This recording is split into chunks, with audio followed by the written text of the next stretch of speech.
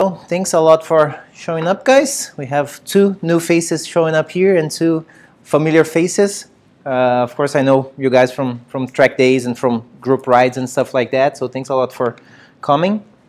I usually do some quick introductions, been trying to make those short, but just to for completeness sake, because sometimes people show up and think that I'm the coach, I'm the instructor, I'm nothing like that, right? Like the other day, what was that? The racer. Yeah, right. No, like in COTA, there was this one gentleman who introduced me to his wife as, oh yeah, he's like kind of a coach. I'm like, no, I'm not that. So I usually say I'm mostly a beginner because I just really started this, track riding last year. I've been riding for 28 years since 1990 on street bikes in Brazil, which is crazy. You do get to learn a lot about riding, right? It's crazy, but it's nothing like riding sport bikes on a track. That's I only started on late 2016. Did my first track day last year in February, and then ever since 22. People like Santiago asked me, how do you know? It's because I keep a track log with my notes and how many miles I've ridden and my observations on every single session so that I know what I tried, what worked, what didn't work, what do I want to try out next time that I'm out on the track, stuff like that. And I'll be mentioning some more about that. On the internets, YouTube and Instagram, I go with the 3-lap rider name, just for lack of anything better. And I always mention Life at Lean because I've been using a lot their resources, videos, articles. There's a lot of good stuff there. Many of the things that I've been using myself to learn on my own and to analyze my writing and all that came from tips that I've gotten from that material. So I always bring it up. About these meetings, I'm not here to teach anybody to ride faster because I'm still slow, right? I'm not here to teach riding techniques, none of that, because I'm still learning. I'm really trying to learn this stuff. I'm not here to do what Ride Smart and those riding orgs do best, right? So just go out there and learn from their instructors, people who are actually qualified to teach you those things. What these meetings are all about are, how do you get ready for track days? How do you get your mind in the mode of going to the track, get prepared, learn the track, put together a track day plan so that you know what you're going to be there once you're there.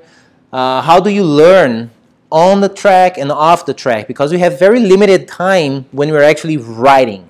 Well, what do we do when we're not on the bike riding, right? Well, what's the next big thing? Work with instructors, right? So we have very limited amount of time on track that we can use to learn. So the thing that I figured is, let me work with instructors when I'm there. Because since there's class time, let me go out there. Let me see what instructors have to say, right? Let me watch other people's footage so that I can learn from their mistakes, right? Because the other day I heard a guy saying, oh, I don't want to see anybody else's footage. And I think, I do, right? Because the guy's going to make mistakes. He's riding the same level as myself. He's bound to be making the same kind of mistakes. I want to learn from that, right? And then other than that, what else? Well, that little time that we're just hanging out in the paddock area, do something about it, right? Write your notes. Think about what am I going to be doing the next time that I'm actually out on the track. Make notes. You came back from the track, make notes. Said, well, I tried releasing the brake a little bit earlier, entering corner 1. How did that feel? Did you feel like, you're going to get into panic mode or no? It felt like I could even go faster through that. Write it down. Next time around, you're going to try this. Like, okay, let me try it a little bit earlier. Carrying a little bit more speed, right? You have the data. You wrote down. You know what's working, what's not working. Take it from there. So this is what these meetings are all about. Agenda. We're not going to do an intro to track days. We did that on the very first meeting that we had here back in January. But I did record, I do record all of these meetings. So if you're interested, like Andres, I know you're gearing up to do your first track day, go to my channel, 3-Lap Rider. There is a Beyond the Track playlist. If you see the very first video on that list, that goes over everything that I didn't personally find like on the Ride Smart website when I was preparing for my first one. Like things that nobody really said or it was not clear. It's like, okay, I've put it all together and made it available that way. So check it out there. There's another one there from, I think it was last month when I talked about riding extreme heat, which is not pleasant. You have to be prepared for that, right? Because a lot of people go out there and then they ride, you know, when it's really hot outside, they ride 2 or 3 sessions and then they're about done. They're packing to go back home around lunchtime. I don't. I ride all the way through the end because I'm always like hydrating, you know, cooling off with, you know, towels deep into, you know, cold water and stuff like that, right? So check it out. But still, I mean, since we always have, you know, first-timers show up, I do have some tips from things that I remember from my first track day, so I will share some of those real quick today. And tips for non-first-timers, you've done this a couple times, some of the track day rituals and things like that. And tonight I'll focus more specifically on the jump from level 1 to level 2. Because last year I did most of the year in level 1, I did 11 track days in level 1. Because when I came into, or when I went to level 1 the first time, I thought, right, we were just saying, you know, 25 years of street riding, I'm going to go there, I'm going to be really fast, and they're going to bump me up to level 2 the same day. Well, no, absolutely not. Whole different story, getting past inside out, right, and not following an actual racing line. I was doing like street riding type of line, you know, hugging corners where you were not supposed to, where you have to drift off. Once I realized, ooh, I have a lot to learn, then I said, you know what? I'm going to just stick around level 1 until I actually feel like I know a little bit of what I'm doing. So I really stayed around in level 1. But eventually it came a time when instructor said, nope, you're ready to go to level 2, right? And I'll tell you, like, explain how that worked for me, what kind of things they were evaluating on my riding, the kind of feedback that I got on the beginning. Again, coming from this, this point of view where I still have to this day, after 22 track days, I still have to think real hard about some bad habits that I bring from the street. Every single time I go out on the track, I have to specifically think, you are on the track. You are on the track. Well, what does that have anything to do? Well, the way I cover my brakes, my front brake on the street, I'm always riding like this. 3 fingers always covering the brake, always, no matter what. When I'm riding out of the paddock, I have to think, dude, no, here or here, right? Because usually I do either 1 or 2 finger, on the track, but never like this. Feet position on the pegs, that's another thing, right? Because on the street, you ride like this, all relaxed. Well, not on the track. And I see my pictures once in a while, like in the last 2 days and 2 track days, I actually went back to see. Apparently, I've removed that. But once in a while, I see the people like, what is my foot doing like that? Almost like dragging on the floor. Not cool. Yeah, I was gonna say the same thing happens to me with the way where I put my hand on the throttle. So I'm so used to being on the street, just in case something happens. I have it where it's easy, like as soon as I roll off, I'm already ready to grab the brake. Right. Just on the track, I feel like I should start a little bit deeper into the throttle. That way, I can roll it all the way on. You can pin it. And that actually caused me to crash. That was the thing, right? So I had it right on the edge of like the throttle being like on and not on. You know how it has like a little bit of play and then. Yeah. So I was there and I was going a little faster than I was trying to pick up my speed. So I felt like the bike kind of moved a little bit, and when it moved, I was a little tense on the bar, so I got off a little bit off the throttle, but that little bit shut it off completely, and I just no-sided. So yeah, those things. And now what's fun is that when I go out to the track, I'm thinking, don't do the street riding things. But over the last year, I've been riding mostly at the track. So when I go out riding on the street, guess what? I'm going like track style, right? Pulling my, my feet, on the pegs and something like, no, chill down, dude, So I have to condition my mind to that. So we'll talk a little bit about that today. All right, one thing about like for first timers, that it was a big thing to me, and it still is. I'm not mechanically inclined at all. I don't do any work on my body, on my bike. Yeah, on my body either, on my bike at all at this point, right? Even though when I was young, I used to help my brother, you know, doing all the work on his bike. That all flew way over my head, and nowadays I'm like, okay, I'm already pretty busy just trying to learn how to ride well. I don't want to add things to like, yeah, I just changed whatever on my bike. Did I do it right? I don't know. And I don't want to have that kind of thing in my mind when I'm riding, trying to go as fast as I can, you know, and as safe as I can. So I personally, what I do, I found somebody who I trust, a mechanic who I trust. I take my bike there. The guy also rides at track and works with other riders who ride at the track. So he knows what I need on my sport bike. And that's it. I say, okay, check out my bike, see if there's anything I need to do or that we need to do to get the bike ready for the track, period. That's what I've been doing. And now that I'm like learning a little bit more, maybe I'm going to start learning, okay, how do I do some simple things? And what are the simple things that I should be able to do on my own on my bike? I'll try learning one thing at a time. Don't try to overload myself. And something that I'm going to start happening here at these meetups is to have some friend of mine as guest speakers here. What they're going to do is, okay, today let's talk about, I don't know, like bleeding brakes. These are the main things that you should do. Right, and just run like an overall overview, and maybe we're gonna like get together someplace at somebody's house or whatever and say, okay, let's do it with the supervision of somebody who actually knows what the heck is going on. Okay, so that's something that I've been throwing out there with some friends of mine, and we're gonna start trying that out as well. I've also mentioned a while ago, practice anything that you can before you go out to the track. If you're gonna be doing anything different, or if you're going to be like wearing something different, a different helmet, different, you know, leathers, boots, whatever, do it back home before you're out there. And I mentioned that a couple of meetings ago, and I just had that happen to me at COTA last month, because that was the first time I was going to be running warmers, right? So instead of getting to the track not knowing what to do, what to expect, I went back to the garage, I practiced putting my bike on both stands, you know, putting the warmers on properly, making sure that I have like the valve stem on the right spot where I can actually, you know, do the tire pressure when needed, instead of having it like stuck here and then I cannot move the stupid stuff like that. But when you are going in between session and track and all, you don't have time to think about that. You're in a hurry and it's hot and you're inside of your leathers. You're not thinking straight. So I try to get that all out of the way, right? So I practice back home.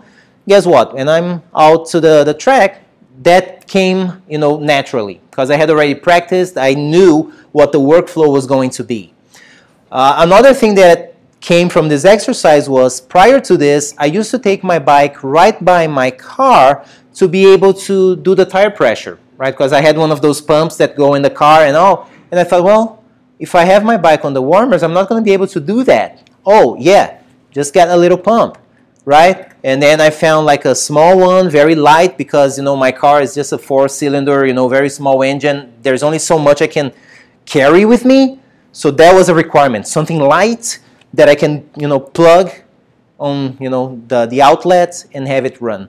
Little things like this that when I get out there, I don't have to think about it, right? Now, that worked well there, and then, oh, look who's there, look who's there, right? Right? So when we are out there at MSRH, the same thing, right? The same setup. Now, the whole practicing thing, it helped me a lot, because at COTA, we have 4 groups. So there is quite a bit of time in between sessions on the track and in the class. So I had a little bit of time, and I had my wife out there helping me with this workflow. Anytime I add something to my setup, she actually helps me, because I'm thinking about so many things at once, and then she goes like, no, you have to unplug that one thing. No, do this. Have you, brushed off, the pebbles, the marbles of the tires and stuff like that I'm not thinking. When I got to MSRH, that was a cluster, because it's only 3 groups, so the timing between class and track and paddock, holy cow, and it was hot. right? And I was doing that all by myself. But again, because I had practiced that before, I was able to actually get into this workflow, you know, coming out of the track, put the bike there, you know, get it all going, get my stuff, go back to class, write down my notes, come back. It's just a lot of stuff to do.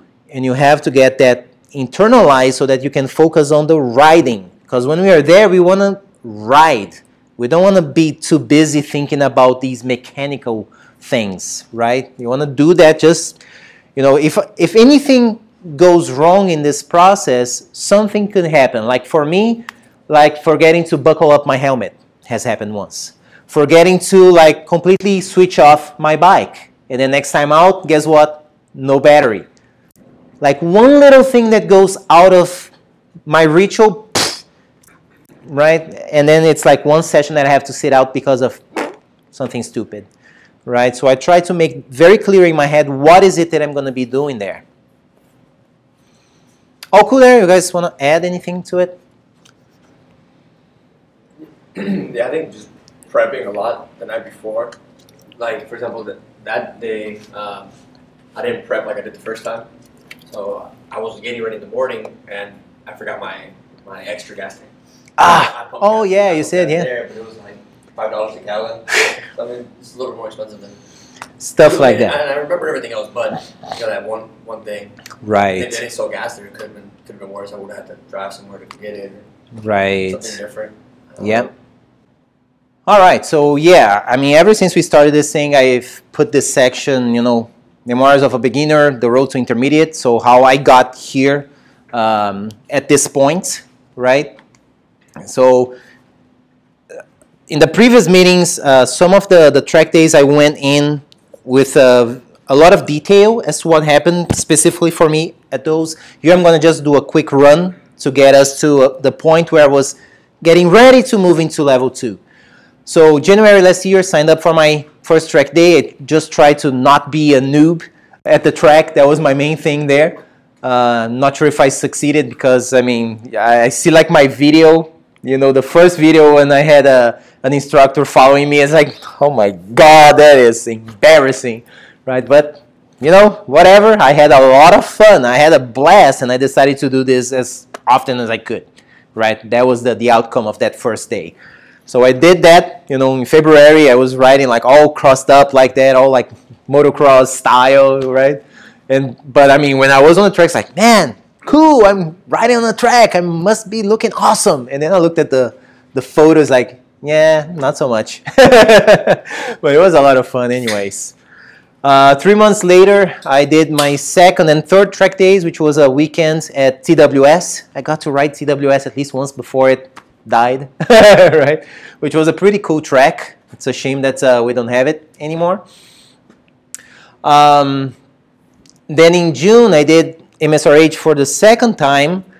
A couple of experiences learned there. One was rain. Another one of those, right? I've been riding 25 years on the street under heavy rain, cobblestone, all of that. I thought, how hard could it be on the track? It's very hard. It's so different. Riding on the rain on the track. Have you had that experience yet? That was my first. Oh, that was the first one. Yes, that was the very first one. That's right.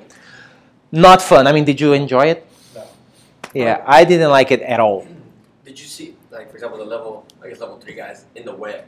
Were they still quick? No?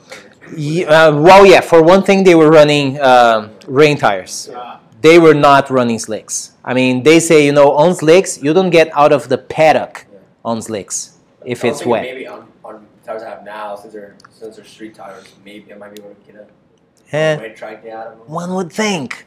That's what I had, right? I had street tires, but man, it's scary because even going like slow and not putting a lot of input on the bars, I felt the bike like, you know, like you were walking like in the bathroom, you know, with water and soap, and you feel like that was a sensation all over the track. And everybody was going really slow, and you feel the bike going like this, loose on You're on your Russell 3 tires?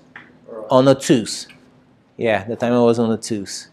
But I know some street tires, they come with more like silica, right, on the tires. yeah. To help with the rain.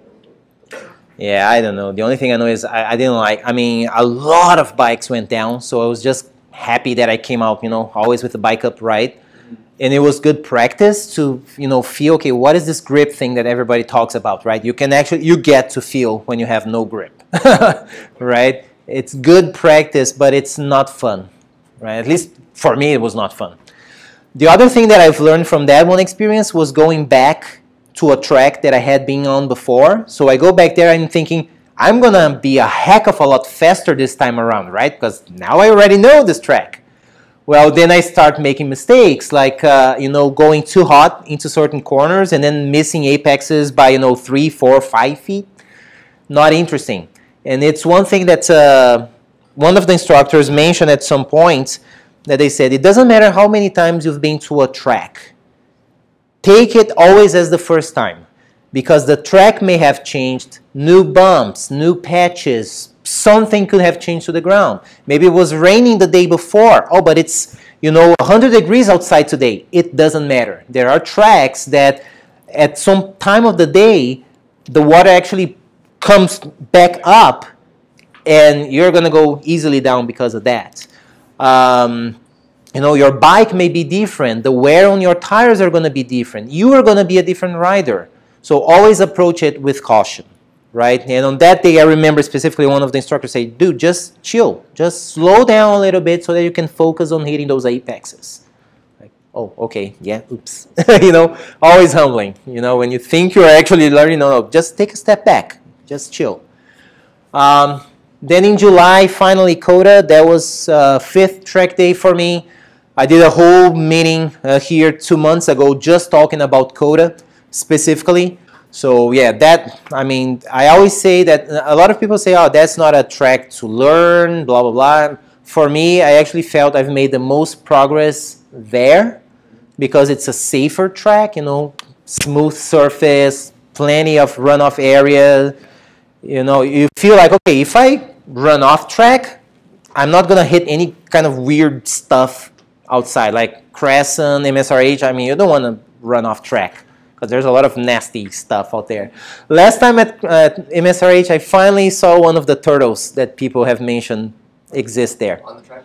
On the track. Very last session of the day, there was this like little thing, and I'm, hey, little turtle, what's up? He was just on the side? Or? It was like 3 feet from the edge. Oh, wow. Yeah, I hadn't heard about it before because I've almost run over a rattlesnake at Crescent last year. And then when I mentioned that here, actually, another guy said, I've never run into the turtles at MSRH. I'm like, wait, what? And then last time out there, last week, I actually saw one of those.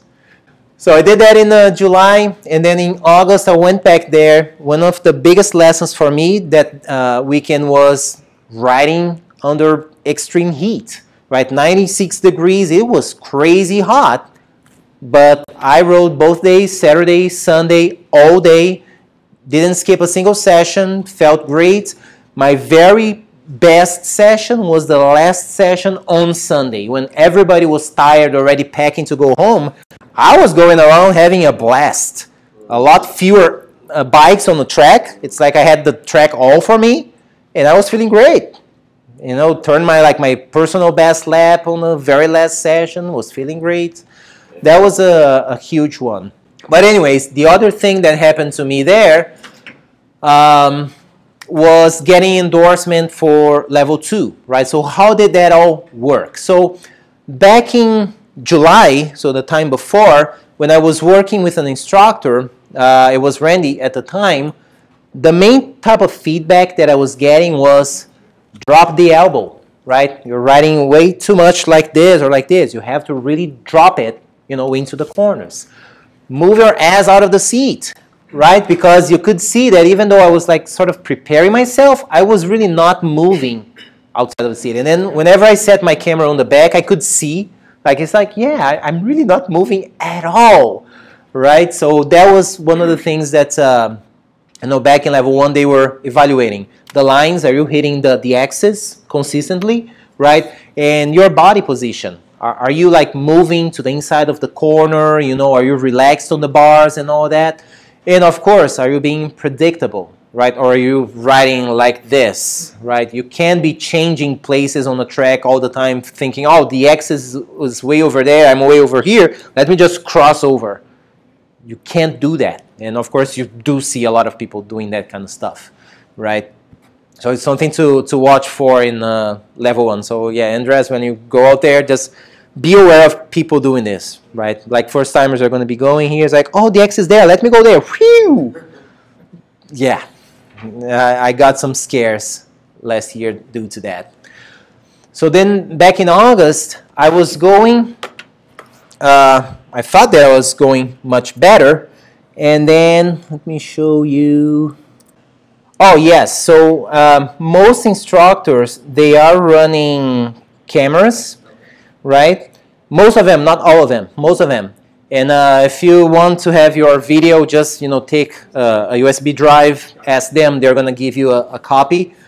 And I usually favor working with instructors who do have cameras because I use this later, right? Because I mix it in with my own footage, right? And I learn a lot from this kind of stuff. Like on this specific run, for instance, the main feedback that I got is, you're almost there, except that you're not hitting all the X's consistently. So I hit an X here. There's another one here. I did okay. Turn 6, there's going to be another one. Yeah, here I missed by like a foot or something. And then here I miss another one a little bit. Right, and then here I'm going to miss the apex real bad. Even though I hit the X there, I've missed the apex here. And then here's a late entry. I hit this one X. But then the next one, look how off I'm going to be, right? And while at that speed, it's not a big deal. As you pick up pace, those 1, 2, 3 fit. It's going to make a huge difference. And usually what happens is they either like pull you in for a quick, pit stop there to give you some feedback, and then you can go out back to the track, or they will say, well, let's keep on going, and then when we go back to class, either like right off the track or going back to class, they're going to give their feedback. Oh, we're doing this, we're doing that, we're doing the other. Right, so that was the main thing I had to work on at that point. Next time out in August, guess what he was telling me? Right, just, get down, move forward, move your ass back, right? So that you have more, wiggle room, and just get down, right? And then it's like, all right. So this was at this time I didn't have footage from the instructor, but I did have from my own, and I can actually tell, yeah, I'm definitely not getting down on the bike. Right? Once I got that feedback, I'm looking at it, it's like, yeah, I'm not really, see? Like, meh. That was on the Saturday that I was out there. And then next time out, that was from Saturday. This is footage from Sunday. So a couple of lessons learned this time out. So one thing that came out from that was whenever you're working with your riding out there, make sure that you don't get between an instructor and a student like this fellow rider did, right? So we are seeing Randy's point of view, the instructor's point of view. I'm up here, right? But this guy, he just decided to go right there in between us, right? But I still managed to do some, editing on the video to be able to actually see me. And the reason why I did that was because that was like my lap that got me into like level 2 status if I wanted, right? So just so that you see how I was riding and how they decided, yeah, if you want to go up to level 2, you're fine to go. So I was reading the axis on the track.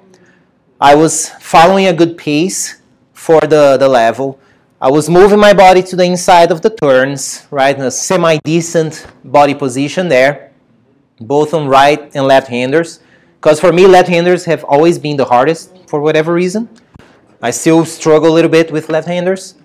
Yeah, it's like your bike doesn't want to go that way. Yeah, it's weird. It's very weird. I always have to think about it. Still doing well, and then my biggest mess up here, you'll see when it happens.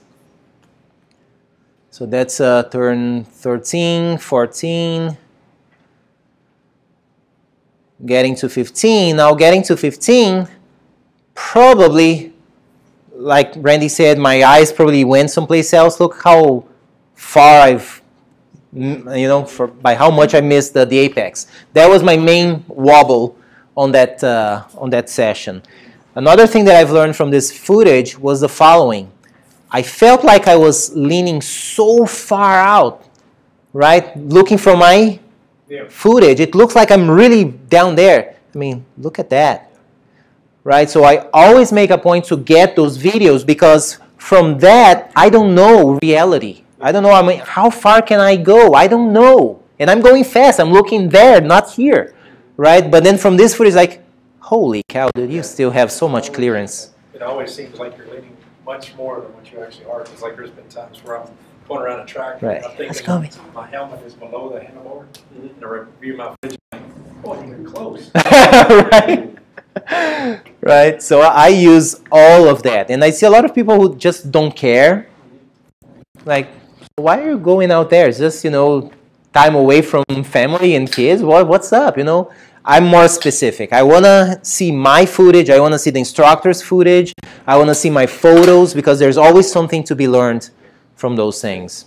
That was that. Those were things learned from that session. And then when we get to the end of the session, right, so we pull over, and that's the moment where the instructor says, well, the pace is good, your line is good, body position is good. There are a few wobbles like that one on turn 15 that I went wide there, but other than that, so his feedback was, and here's the funny thing, when we were there, I didn't hear everything that he said because it was so loud and, with the helmet and stuff, but I had my communicator, my Cine communicator, recording everything. You guys were talking? Not with the Cine. Okay. No, but, just pulling, over here. And I didn't actually understand what he said. What he said was, the line and all that I got. But then later he said, I would like you to, go through the end of the day in level 1. You can sign up for level 2 next time if you want. And then I only heard the last part. Or you can stick around level 1 to learn more passing skills.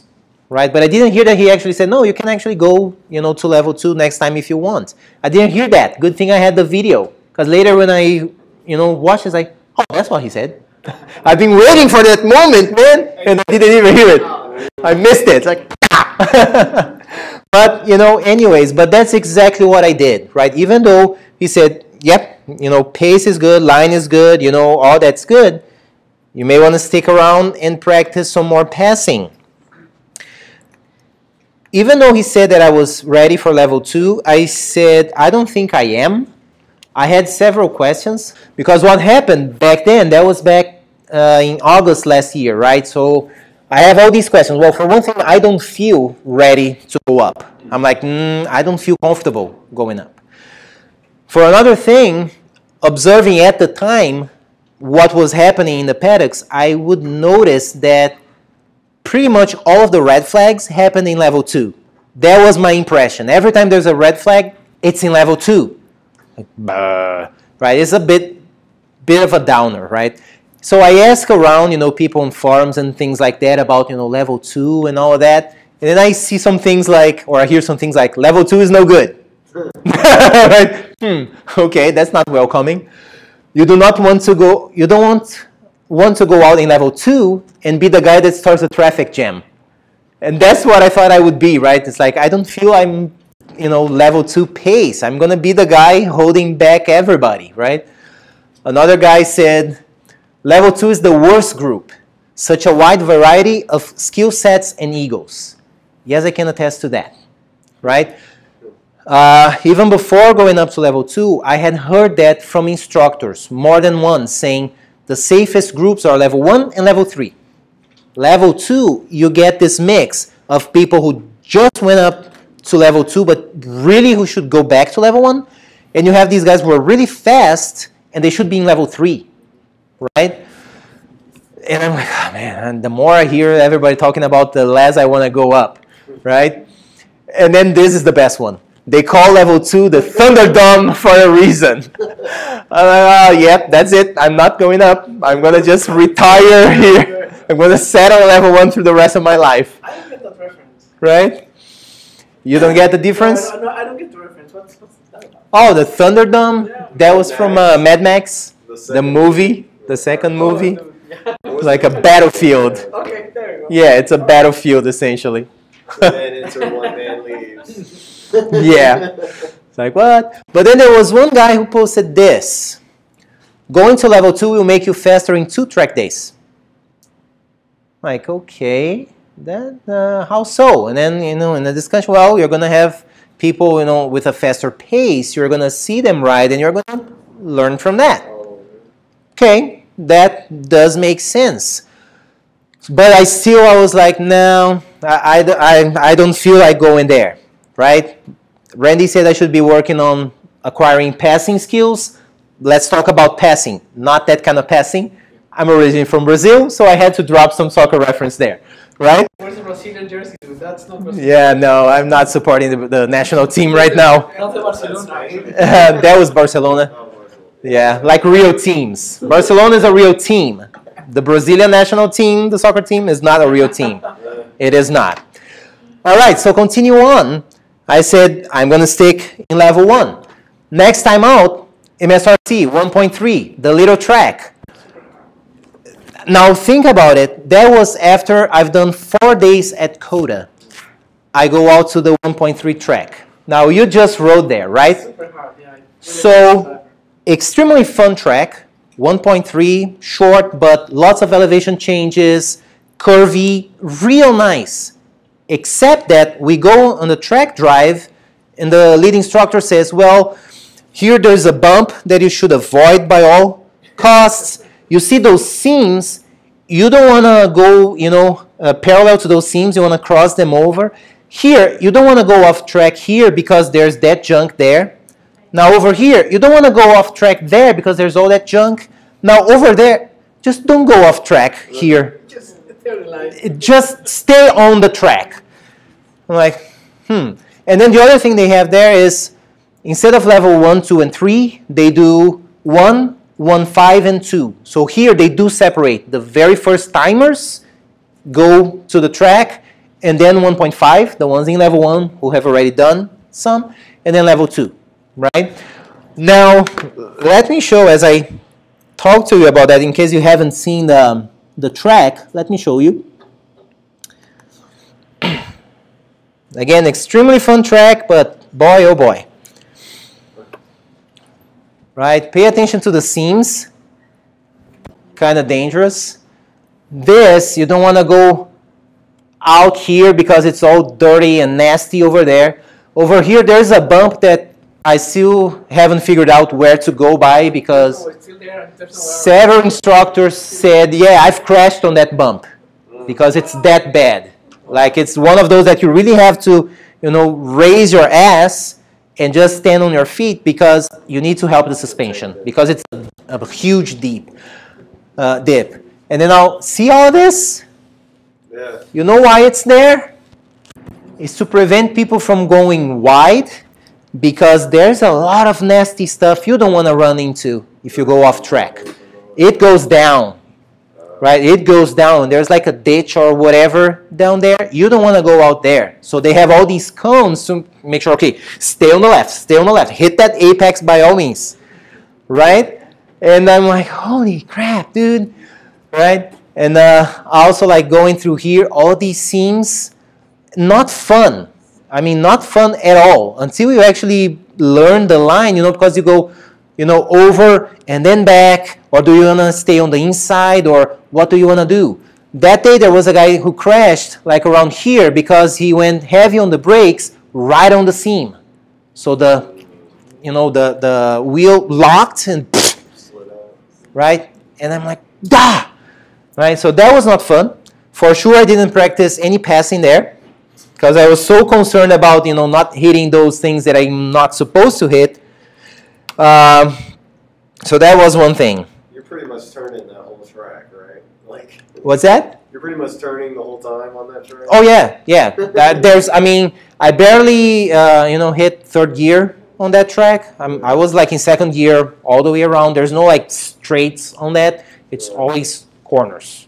Really nice. It's really nice. But all these imperfections, and again, coming from like 4 days at COTA, plenty of runoff area, you know, smooth and everything. Except for the bumps. But still, I mean, yeah. When Marcus' pace. Well, yeah, if you're going at that pace, those are real bumps.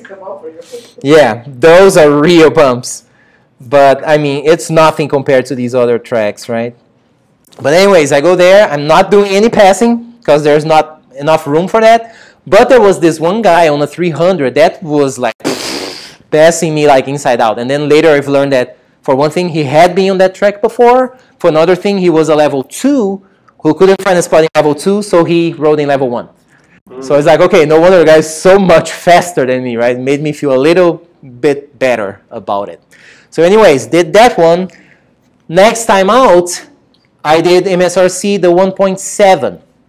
Now, the cool thing about that one was that, let's see, 6 months before that, I had done all the preparation I could to learn the track map, watch other people's videos, learn the line on the track. But then it rained. So I've waited 6 months to go back out to that track. When I did, the first session after round robin, I worked with an instructor. I was like the first one going out on the track. I followed him for 1 lap. Then he followed me for 1 lap, and he pulled me to the pit, and he said, "Your line is pretty good, right? Even though you've never ridden here, your line is pretty good, and you're relatively faster than the other 2 students who cannot keep us even at this lower pace. So just go do your thing." I'm like, okay, cool. So all of that video watching, track mapping, you know, conditioning my mind, it paid off, right? I went out on the track and I was productive from the get-go. I knew where I was going on each corner. So that was pretty cool.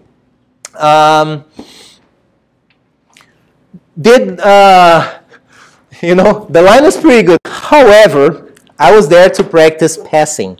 And that's where I did the worst pass ever in my short career. And I'll show you that. Not once, but twice I did bad passes there. So I was being followed by Quan, who unfortunately is not here today, right? I'm right here. We're going down, if you're familiar with the track, Ricochet. There's this little stretch here. We're following this line. The line here, you drift over to the right, and then you wait for all this junk to go by, very bumpy, and then you move over to the left to set up for a right hand corner up there. I'm here, these people are going slow, and I'm so much faster now, right? Because I was just told that now I'm level 2 pace. What am I going to do? I'm going to just pass them on the left. And then look at that. Woo! Yes, not fun, right? We'll see it again in slow motion this time. Look at that thing. Is that entering into Little Bend? Was that? Entering into Little Bend? Yes. Yeah, right before Little Bend. Right? Because the way I saw it, right, as we were set up here, right, I'm seeing, you know, there's clear a way for me to just go by on the left. And I saw the 3 bikes sort of lined up here. I'm like, I have plenty of time. Well, this rider who was following the instructor just went over where actually the line is. But look how close we got. Yeah, right? Almost mowed the grass there. Right? Yeah, it was really close. And it felt close. Now from my camera there. Like, whoa! Right? Not fun. Again, check this out. Dun, dun, dun, dun. And then you probably can see like Randy looking at me like, no, kid, what are you doing? No, my student, stay away from my student. Yeah, slow motion. No. So I did that, right? And immediately I knew it's like, man, that was so bad. But still, I continued on. But on that same session, I still made another boo-boo there. Like right here, that's considered a too close pass, right? Even though, I mean, nowadays it doesn't look that close. But yes, if you're in level 1, you should avoid that, right? Because a level 1 rider, when you get that close, the person may get startled, may like ride off the track just because they're not used to it. Or they may fixate on you. Yes. Yeah. Right. I mean, regardless of the level, you have to keep 6 feet. What's that? Yeah, regardless of the level, you have to keep 6 feet on both sides. Yes. Yeah. Even though in level 2, sometimes you don't get that. just saying. Yeah, just saying. Right?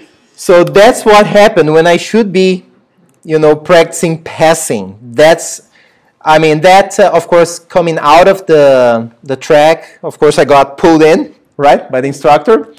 And I immediately apologized. I knew exactly what I had done. I knew what the problem was. And then, of course, Randy, very nice, he said, you know, you never make a pass like this where you know the line goes one place. Unless you're really a lot faster than the other riders and you can get done real quick, don't do it. Let them drift over and then you go on the what would be the inside, which is not an inside until they actually turn in, right? But, and then of course he also mentioned, oh yeah, and I also saw the other one that were pretty close, like, right? Twice, 2 strikes, right? But I've learned from that. And I mean, as we went back to class, I looked for the rider. And, you know, she was, because Randy said, you scared the crap out of her, right? So I went there, you know, talked to her, said, I'm very sorry. That's not, I mean, not me being aggressive. It's just me inexperienced, right? I'm very, very sorry. Immediately did that because there are people who do some sketchy passes like that and they just don't care, right? And I don't believe in that, right? I believe in, you know, let's be fair with everybody here. Anyways, next time out, so the third one after I heard that I could go to level 2, something happened there. We go to round robin. I come out of the track. That was the one where I forgot to completely switch off my bike. So I go back to class. When I go back to my bike, no battery, dead. It was the very first time I had to sit out a session. I had never sat out a session during track day because I've never had a reason for. That time I had. Like I have to sit out, all right, I'm already pissed off. And then, so I go out the next session. So I'm thinking, okay, now everybody's probably properly warmed up. Everybody's a lot faster than me. I go out to the track and I'm riding around and I'm feeling different. I'm feeling that this time around, I'm feeling faster. I'm seeing myself not only not having to pay as much attention to what I'm doing, but also actually seeing what the other riders are doing. Look at his foot position. Look at his body position. Look where he's letting go of the throttle. Look at where he's turning in. I actually had the brain space to see all of that in a safe way. So that was different because prior to it, I was so focused on my own thing. I mean, I knew there were other bikes and stuff, but it was not like so, you know, light that I could actually pay attention to those things. And then, riding there was this one lap where I was encountered with the following thing. Huge group of bikes ahead of me. Just coming out of the Diamond's Edge, right? And then I'm like, okay, what do I do now? Probably set up a pass. 1 or 2 maybe, right? I set up my pass and I just keep going. And I keep going. And I keep going, right? That's where I actually felt, you know what? Maybe now I should go up, right?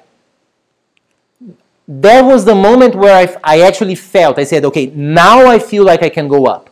Why did I feel that at that moment? I saw this huge line of bikes, which previously I would pass like one and just sit behind. And then another one and sit behind. On that one, I was like, man, I can go faster than I'm going right now. I can brake a lot later than where these guys are braking. And I'm going around somebody else on the outside and no panic button, no being aggressive or anything. It's just Yeah, it's a slam dunk. It's that simple. But for me, until I felt that way, like, okay, I am comfortable with what I'm doing, I'm not going up. It was just my choice, right? That was the moment when I first finally figured, okay, now I actually feel like I can go up, right? And then that takes me to the next part of the story. All right, so next time out, it was going to be COTA again in November. And at first I thought, maybe I'm going to stick with level 1 and close my first track day year in level 1. But then watching the footage from that last time at MSRH, I was like, man, I was going, around people with so much ease. Nah, maybe it's time to go up, right? So at COTA, they still have level 1 and 1.5, but they go out to the track in the same session. But they do separate level 2 into groups, 2B as in basic, 2A as in advanced, and level 3. What happens, the way I just learned last month, is in all tracks, usually, all but COTA, usually level 1 sells out first, and level 3 never sells out. At COTA, it's the other way around. Level 3 is the first one to sell out, because a lot of like pro riders who want to ride COTA, they want to go there. So what happens is, they sell out level 3, they still want to ride it, guess what's the next level? 2A. So you get like guys who are, faster than your normal level 3 with Ride Smart, riding in level 2, right? So 2A, it's kind of fast, right? And then 2B is just the bump up from 1, right? So and another thing that I've changed this time around, I got me a new helmet. Because prior to that, I was just wearing my, $65 built helmet. At one point I figured, you know what, I'm starting to go a little faster. Maybe I should get a better helmet, protect, my money-making thing here, my money maker. So there was that. So that's cool. It's like my first time out in level 2, right? A level faster than what I was riding with before. So I'm already prepared. I know that I'm going to be getting past all over the place. I already know that. It's a faster group. That's what I'm expecting, to get past a lot. So, and of course, that's what happened. Right, so, and then my first question is, okay, how long is it going to be coming out of the pits for me to get past? How many corners until that happens? 13 seconds.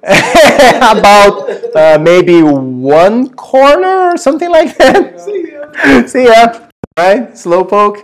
So, yeah, it happens that, right? And then, of course, you get, before turn 11, it was 1, 2, 3.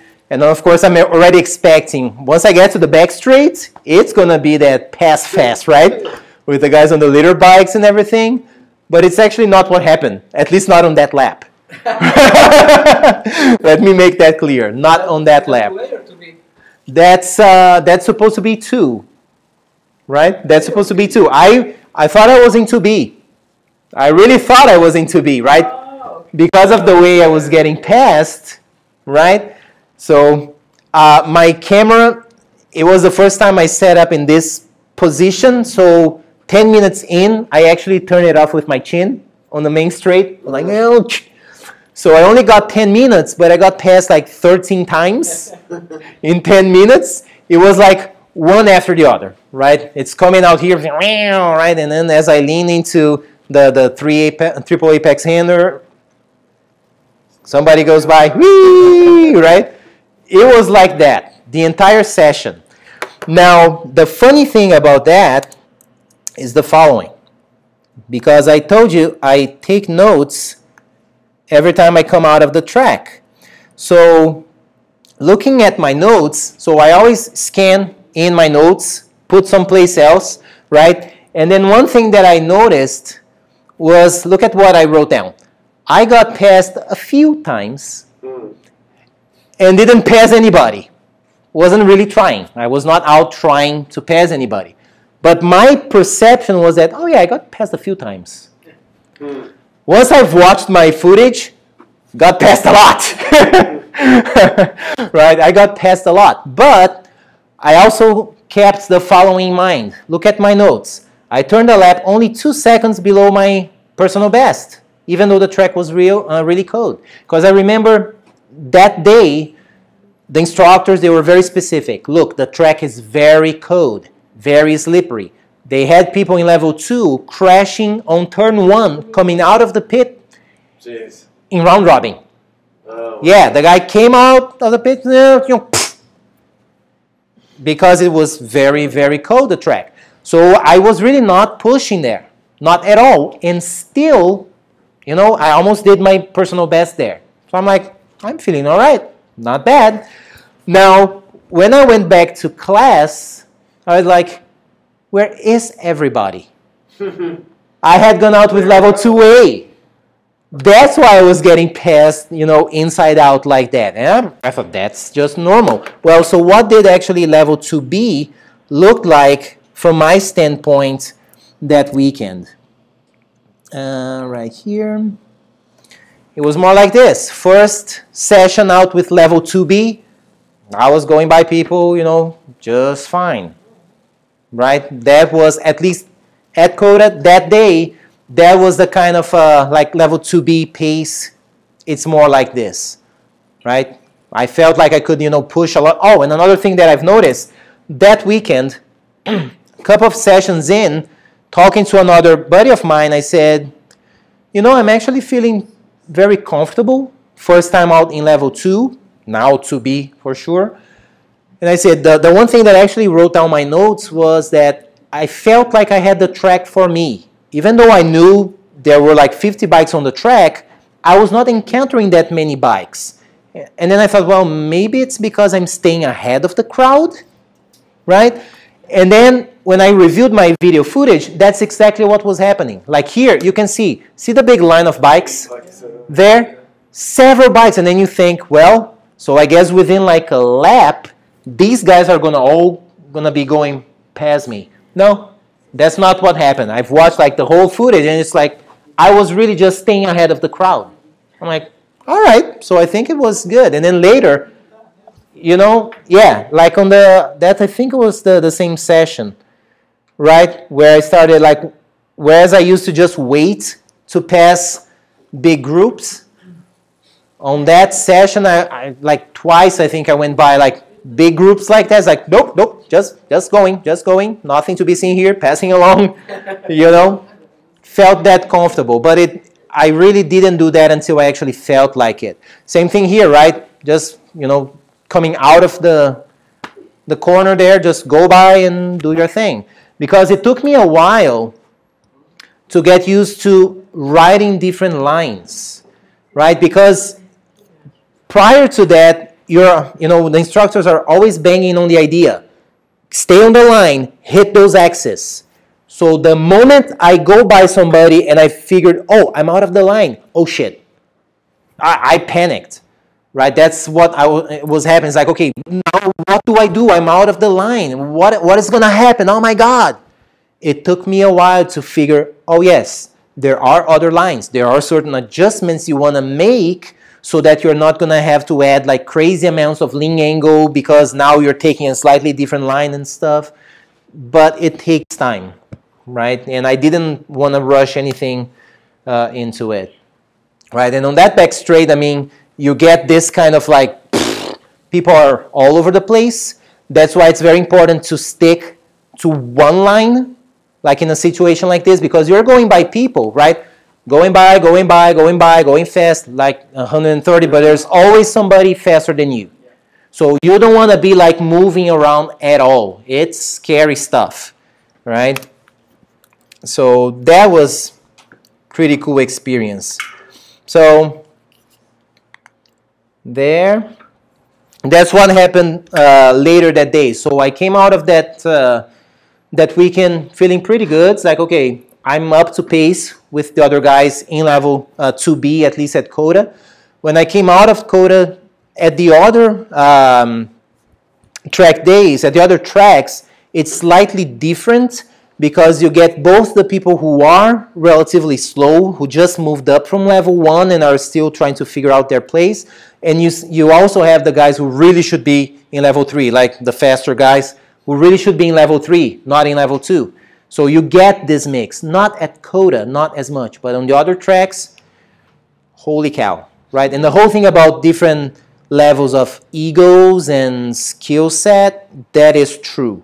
There is something that happens, I don't know why, like most of the day at, in level 2, people usually behave pretty well, even more so once they've implemented the whole, you need a card, from the instructor to actually move up.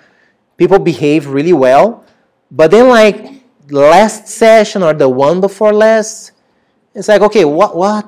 Valentino, you've been here all this time, just now you're showing up? Right? It's like I've seen people like passing me like really aggressively in some corners. It's like, you didn't really have to do that. Just to see the guy running off track on the next corner. It's like, well, instant karma is a bitch, isn't it? Yeah, it's like, why did you do that, dude? It's like, why? Just to show me how quick you can get off track? Right? It's like, why? You could have waited like 3 seconds to go through that turn and then taken you. Yeah. Here's a recent experience that I've had at MSRC in April, and that one made me feel a lot better because remember, my real bad passes happened there. This time out, I'm working with another instructor, already in level 2, and his feedback was how clean I was on my passes, just how responsible my passes were even when encountering big groups. Because again, this time out, it was early in the morning, code, everybody was like taking their time, feeling the track and everything. So the instructor was following me and we were hitting like a bunch of groups, right? And his feedback was, it's great riding on the track with you. You stick to the line, you use your body language to indicate when you're going to be making a pass or not. It's not something like, oh, I'm going to go there. No, it's more like you can actually read what I'm going to be doing on the track, right? And very responsible, very clean, going around people, in a safe manner, not the big mess that I did the other time around.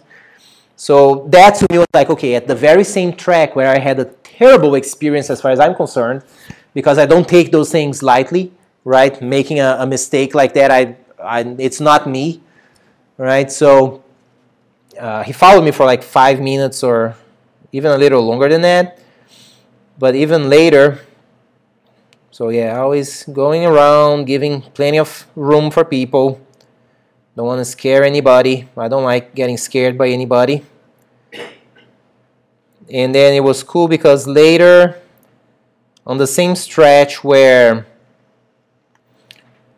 I made my mess last time, I actually made something much better this time around. Let's see. Yeah, so right here, see the mess? Like that same stretch, look at the mess. People are all over the place, right? But still, I felt confident that I could go, pass a couple of guys. Was it here? Oh, I'm thinking that I'm the one riding. I'm actually over here.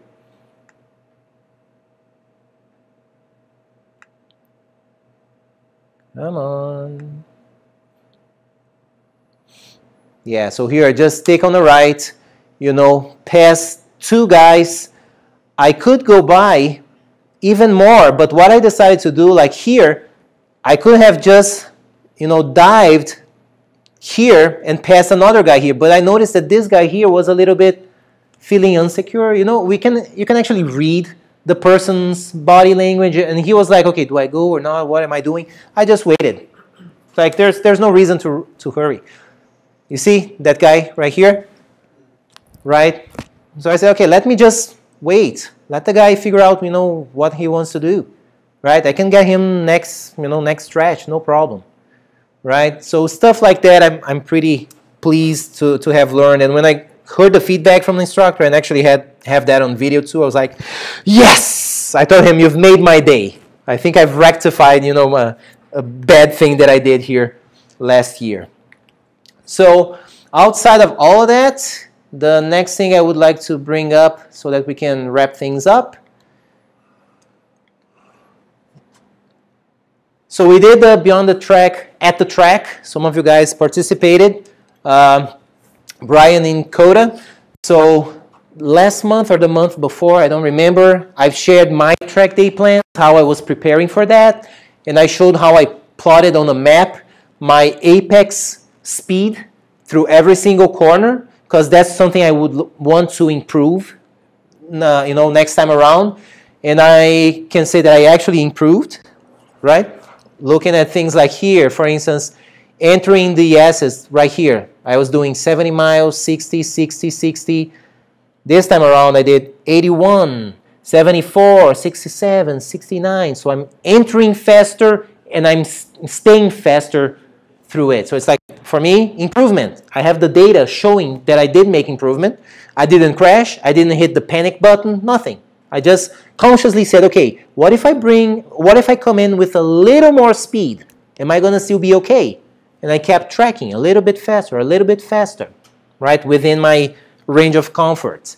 I dropped 6 seconds off my lap time.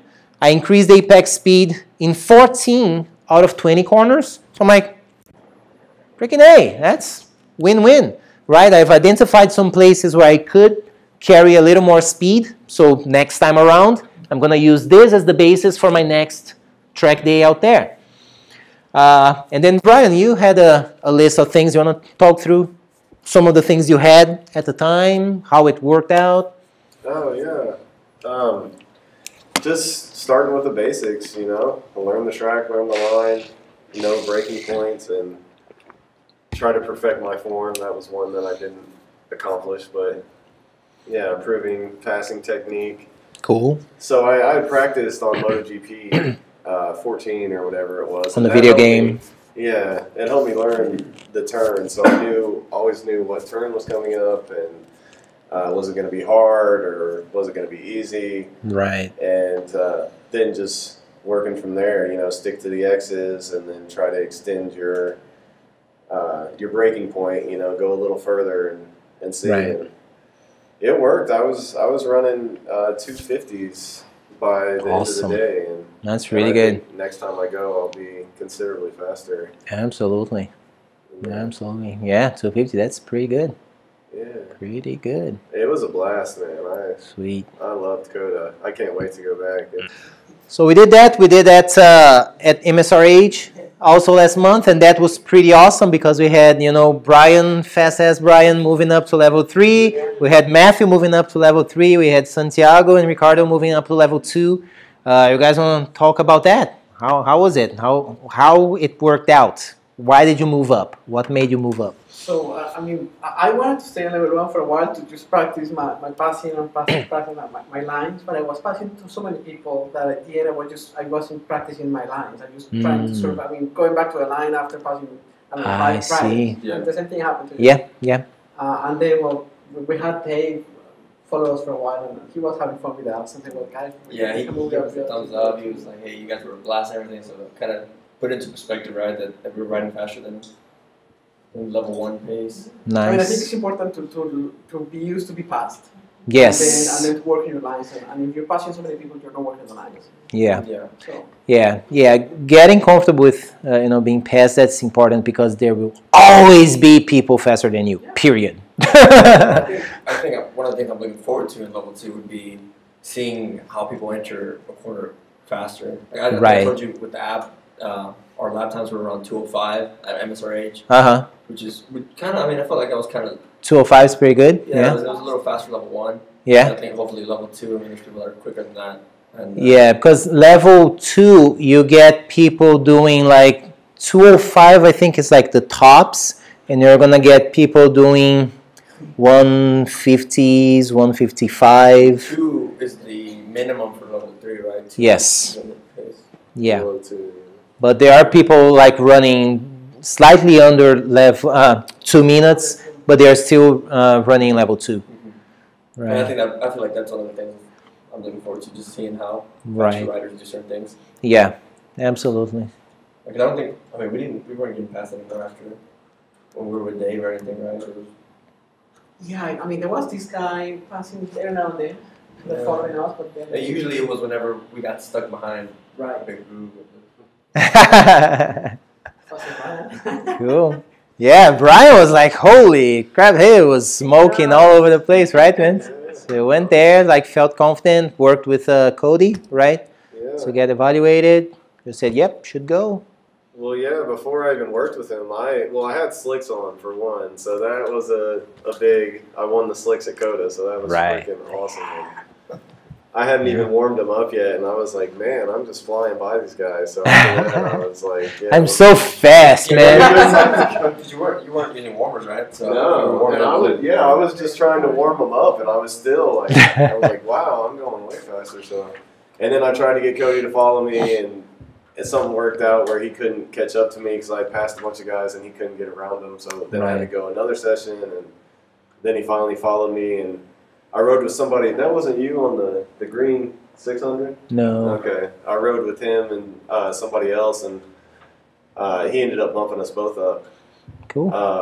But the main thing was I knew the track. Like every turn, that's my home track basically. It was my fourth time there. And so I knew how hard I could go into the turns, keyhole and bus stop, and the launch was a big one. Like, you'd be amazed how fast you could go into launch. I'm not saying like push it and go on the track or anything, but I would just let off the gas and kick it over and just get it. Yeah, like I think my slowest ones there are, slow as in I could pick up a lot of time would be right after the back straight.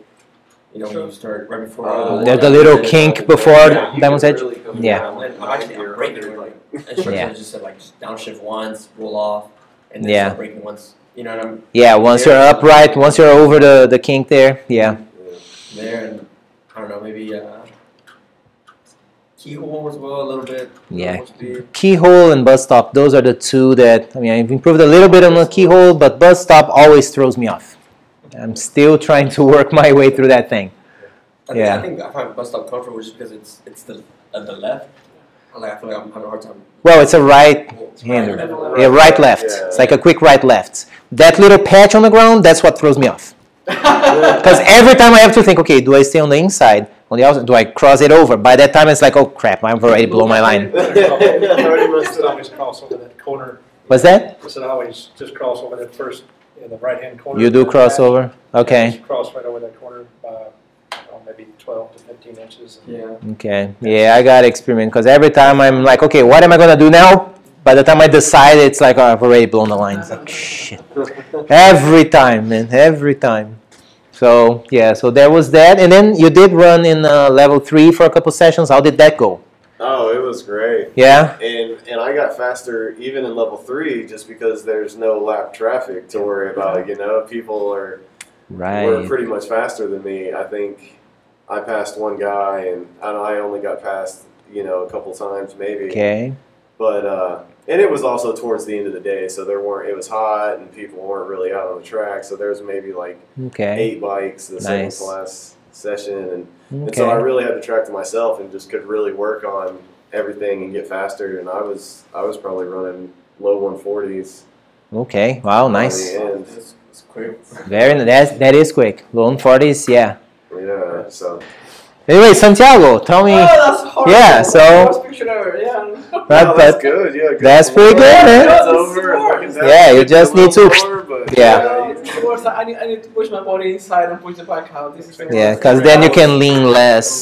That's turn 6 on 1.3. Well, yeah, your shoulders should be over. Right. I was so focused learning the line that I totally. Did you feel? Did your toes actually touch or no? Actually, I didn't feel it.